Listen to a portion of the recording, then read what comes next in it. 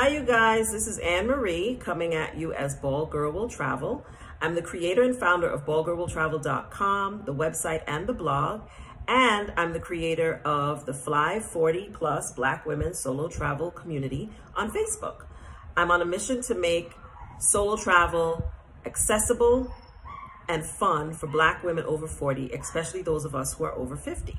I want us to embrace solo travel as self-care, and I want to dispel the myth that you can't be fashionable and comfortable while you travel solo and travel light like me. Hashtag Team Carry On. If that's of interest to you and you like talking about these things or learning about these things, please like, comment, and subscribe. Today we're going to talk about my favorite things right now for solo travel. So let's get into it. Now, you guys have seen several blog posts from me about favorite things for safe solo travel, gadgets for safe solo travel, and some other items around things I like to travel with. But I thought it would be great for me to put together a video about what I'm taking with me right now, because I'm getting ready to do some solo trips around Mexico, and then I have an upcoming trip in the new year to Africa, which I'm super excited about, and I'm planning in the planning stages for. So this is kind of top of mind. So I thought I would do a quick video, show you guys all my really favorite things right now that I've been taking with me, because some of the things have changed. Some things have fallen off the list and some new things have been added to the list. So let's start with items for safe travel. And some of these things are going to be very familiar to you because you've probably seen me talk about them, but I'm going to share them again, especially for those of you who are new followers, so that you know what I recommend that you always have with you when you're traveling solo, on your own, whether you're staying in a hotel, Airbnb. I always have these things with me. The first thing is I always carry a small smoke and carbon monoxide detector, and I bring batteries with me, and I always have this with me. A lot of Airbnbs do not have smoke and carbon monoxide detectors, so it's important to bring. Quick hack, also bring bag with batteries so that I don't have to go out and look for them. When I'm finished using the carbon monoxide and smoke detector, I take the batteries out so they last pretty long. Next thing that I always take with me, and you have seen this before and you will always see it if you're following me, is my wrist wallet. I like this one by Clouds because it has RFID technology in it, so a person can't use one of those scanners to pull your credit card numbers if your credit card is in here. How it works is you put on your wrist, just like so. I keep credit cards and ID, a copy of my passport, and a little bit of cash with me, because I usually carry a lot of cash. I don't believe in doing that. Use my credit card, carry it on my wrist. If you're wearing a long sleeve shirt, no one will even know that you have it, but people don't even notice it when you're walking around with it on. I might carry a crossbody with me to hold my phone, usually, and you know, flashlight, some other things that I carry with me, but my cash usually is here or on my new favorite thing, which is my waist belt. I've always had one of these, but I didn't always consistently use them, but now I do. So usually I keep one of these right under my shirt on my person, and anytime I'm traveling, I'll have one of these. So if I'm out and I need to take a significant amount of cash for whatever reason, sometimes you're in traveling places, people want to be paid in cash. They don't take credit cards. Like in Mexico, cash is definitely king. And so it's always good to have cash with you. You can bargain better with cash. So I'll keep one of these on my person. When I'm traveling, if I have to carry cash with me, I keep this on my person. I do not carry cash and stuff like that inside of my purse. I keep it on my person. This is my favorite thing. It also has RFID technology in it. I am going to drop links to these in the description. So if you're interested in getting one of your own, you can, right? So that is number 3 of my favorite things for safety and security. Number 4 is actually 2 things, but I use them together. That's my add-a-lock and my door jam stop. Even when I'm in a hotel now, I always jam the door with this, and if I can fit my add-a-lock into the lock, I put that on the lock as well. It's just added extra safety security, because I frankly don't think hotels are the most secure place. I think people have a really false sense of security, but they're not any more secure than anywhere else. So you should take the same safety precautions. This literally fits over the lock in the door and makes it difficult for anyone to open the door. So you slide it over the lock and you close the door. So this is called an Add-A-Lock. I travel with them. I use it everywhere I go. When I stay in an Airbnb, especially if the door doesn't have a lock, or if I don't feel the lock is sturdy enough, Jam and Add-A-Lock is what I use. And then last but not least is, well, not last but not least, I've got one more thing, is my alarm whistle. I love this thing. I haven't had to use it many times, but I always keep it clipped to my purse if I'm out at night, keep it clipped to my carry-on bag, because I love to clip things to my carry-on bag so I don't have to put them in my bag. But I do have to be careful with this because if you press it too hard, it will go off. But I'll show you really quickly what it sounds like, holding it away from me because it's loud, right? It's loud. So if you have to set this off, it will throw someone off. So I've only had to use it once to distract someone, so I could like get away from them really quickly. But it worked like a charm. But I always carry this on me, especially if I'm going out at night by myself. I just clip it to my purse and I carry it with me. And then last but not least is my first aid kit. Never travel without it. Again, it clips to my carry-on bag, so it's really great. If I'm going to the beach or things like outings while I'm on a solo trip, I usually also throw this into my bag and take it with me. I keep, cold medicine, Band-Aids. I usually take an extra bag with charcoal pills, but I don't like to keep it on here because charcoal pills can make a mess. But I keep cold medicine, stuff for bad stomach, Claritin because I have allergy issues all the time, ibuprofen, Tylenol, little packets, which I love, of Neosporin, because you never know when you're gonna need it. I keep those in here as well. But I always carry a little first aid kit, and you can buy one of these. This I actually got, I think, at a trade show, but you can buy these, and I will drop a link to a really great one that I found. They're small like this, they have a clip, you clip it onto your suitcase. Honorable mention, flashlight. Always carry a flashlight. This is why I carry my own batteries. This one takes AAA batteries, which are not always easy to find. It goes right in here. And so if I'm going out at night and I know I'm gonna be back late, I always make sure that I have a flashlight with me, because sometimes streets are dark, y'all, and I don't wanna fiddle around, walk around with my phone out.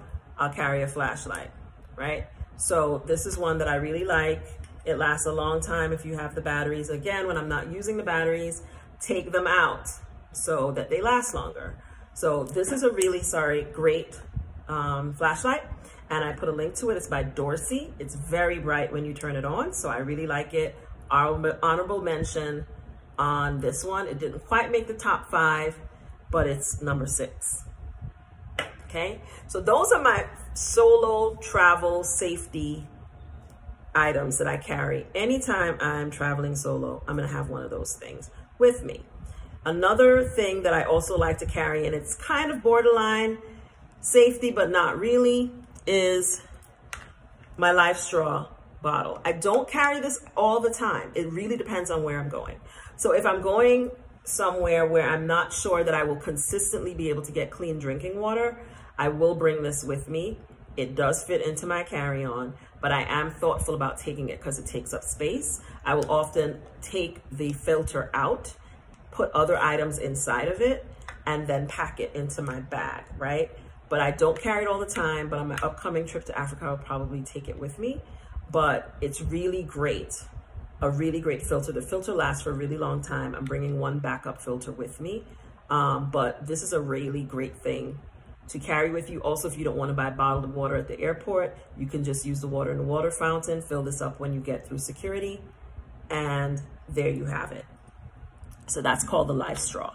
Now, other items that I always carry with me on on every trip, one of these things seems weird, washcloths. These are bleach safe washcloths. And I carry at least 2 of them with me on every trip. Why? Because in a lot of hotels and Airbnbs in other countries outside the US, they don't give you washcloths. This is also common in Europe. They give you a hand towel and they give you a big towel. They don't give you a washcloth. I also bring these because if I want to wash my face, like wash lipstick off, makeup off, don't want to mess up anybody's washcloths. These are bleach safe. I can wash my face with these. They won't stain. They wash really easily. So I bring them with me. I usually put one on the bottom of my personal bag, and I also put one in my carry-on bag. These are great. I found them on Amazon. I'll put a link. I never travel without them. Another thing I never travel without is I always bring at least 1 rapid COVID test. We are still in the time of COVID. I shared a video, which I'll drop a link to, about doing rapid at home or in your hotel COVID tests that the airlines will accept, but this is not one of them. I also bring just regular rapid COVID tests with me, just in case I'm not feeling well, I'm not sure what's wrong. I take a COVID test to give myself peace of mind. So I always bring at least 1 of these, as well as now I've been buying at least 1 of the proctored at-home tests so that I can just take the test when I'm ready to return and the airline will accept it. But I always bring 1 of these at-home ones with me as well on every trip. Next thing that I always travel with, and you've heard me talk about, is my Bose noise canceling headphones. I don't go nowhere without these, y'all, because I don't want to listen to people's children crying on the plane. I don't want to listen to people arguing on the plane. So when I'm on the plane, I have my headphones on. So I listen to my music, listen to my podcast, listen to books, watch movies that I download on my iPad. I just don't want to be listening to other people while I'm on the plane. So even if I don't sleep in them, but I always wear them on the airplane. Now, when I want to go to sleep, one thing that I don't go without are my high fidelity concert grade earplugs. Never travel without these. They clip, again, I clip them onto my carry-on. And when I get on the plane, I drop them into my bag so that when I'm ready to sleep, I take them out and I put them in my ears with a nice face mask. Where's my face mask? I'll show you guys my face mask. Here it is. I also will carry my face mask, right? So I'm gonna put on my face mask and I put these in my ear and I get my neck pillow, which I'm gonna show you in a minute, and I go to sleep. I don't play about sleep on a plane because usually I like to take overnight flights so that when I get where I'm going, I can just be out and about, drop my bags off and be out and about. So I don't play about getting sleep on flights. So my face mask, earplugs. I only use these in flight.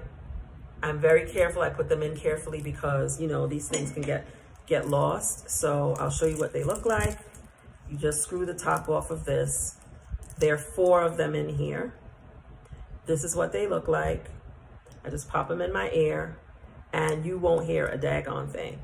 These are the kinds of earplugs that musicians use that perform, you know, that play at concerts and things like that, and people that are in orchestras. So they're really good to have. They're called high fidelity concert grade earplugs, and I really recommend them. So in addition to that, I also travel with a neck pillow. For long haul flights, I usually use my turtle neck pillow. You put it around your neck. Basically, you open it up. It's not very sexy, but it's very effective. You put it around your neck like so. You wrap it around the Velcro and you go to sleep. It doesn't look cute, but it works. So for long haul flights, this is the one that I do. Now for shorter flights, I will usually do my travel rest pillow, which I'm going to show you. I'll do my travel rest pillow. It takes a lot less space, but I don't feel it's as comfortable as my turtle. It's good, But if I really want to sleep for a good long period of time, and usually that's what I want on a longer flight, so any flight that's 7-8 hours or more, I'm going to take the Turtle. If it's a shorter flight, I'm going to take my travel rest pillow.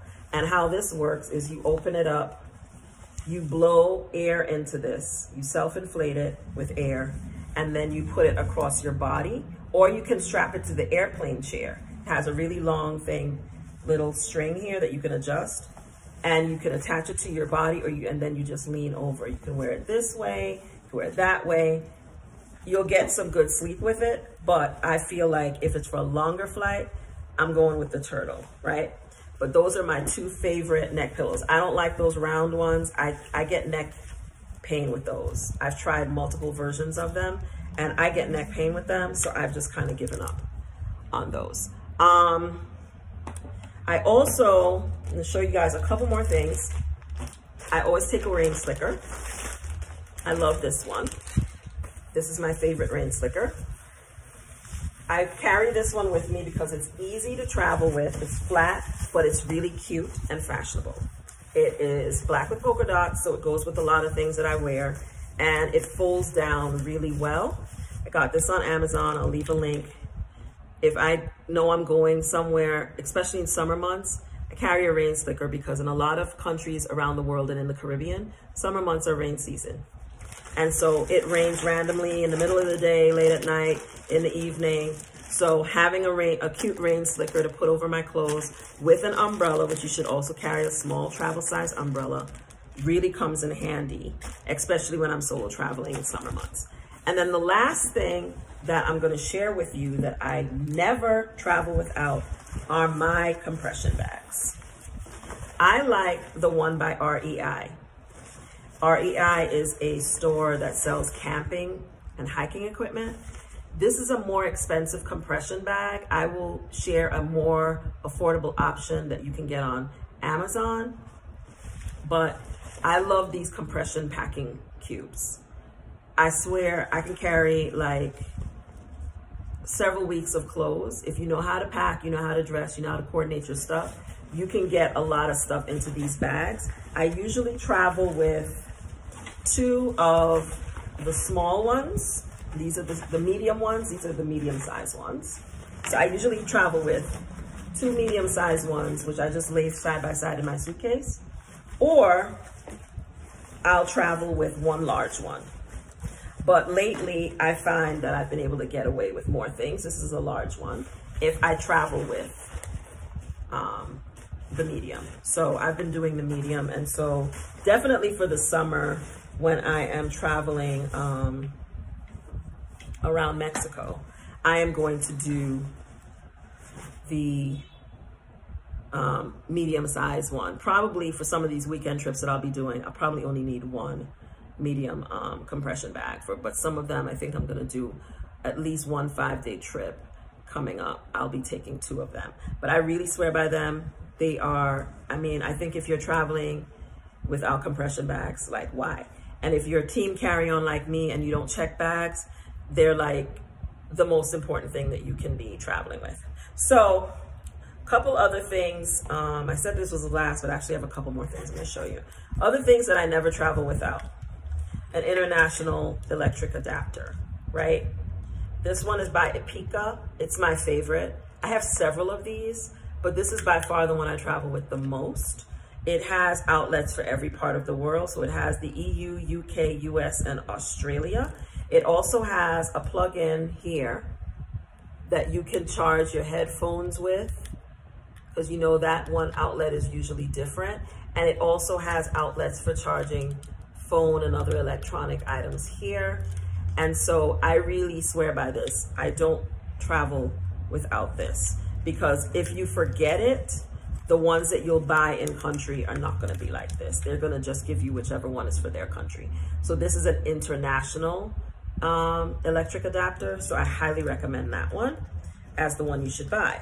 The other thing that I always bring with me, and this is like old school, I guess, but I learned this a long time ago from my mama, is I always bring a little sewing kit, because I know how to sew. I know how to like fix a button. I know how to hem. I mean, some of these things nowadays people don't know how to do, but thanks to my mom, I did learn these things. So I always bring a little sewing kit with me. So if I have a little mishap with my clothing, I can fix it really quickly. I always bring a backup battery. Usually for a longer trip, I take 2, right? But this one gives me about 2 hours, and then I have another one that gives me about 4 hours. So I always keep these charged. This one's by Griffin. I always keep these charged, and I carry them with me on my trips so that when I go out during the day, if I'm going on a tour or whatever, I charge up my phone, but I bring a backup battery in my purse. This one's really nice and small. I can slip it in the back pocket of my jeans. I can pop it into my purse, doesn't take up a lot of space. I really like this one a lot. But like I said, I have another one as well that's a little bit bigger, but it gives me about 4 hours of power. This one gives me about 2. And then here are a couple beauty things, because you know we all want to be pretty, that I don't travel without. Now, people always ask me about my red lipstick. So I'm going to share with you the red lipstick that I wear most of the time. There's a matte red lipstick that I love. It wears long. It's by Sephora, not very expensive. It's number 96. It's red. It's a matte. I'm wearing it right now. I'm wearing 2 lipsticks right now. This is one of them. My Sephora. You can also get travel sizes of this at Sephora. You can ask them for it. And you can get this on Amazon, and I will drop a link to it. I love this red. I think it would look good on almost any skin tone person. But I love this red. I don't go anywhere without it. Pretty inexpensive option. My favorite lipstick of all time is this red lipstick. It's called Cherry Lush. It's by Tom Ford. It is not cheap, but I love it. And so this is what I buy.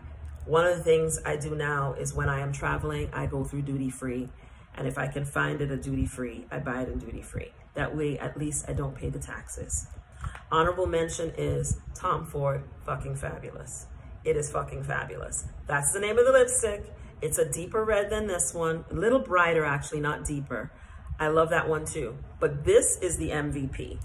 I will put a matte lipstick on, and then I'll put this one over it, which is what I'm wearing right now.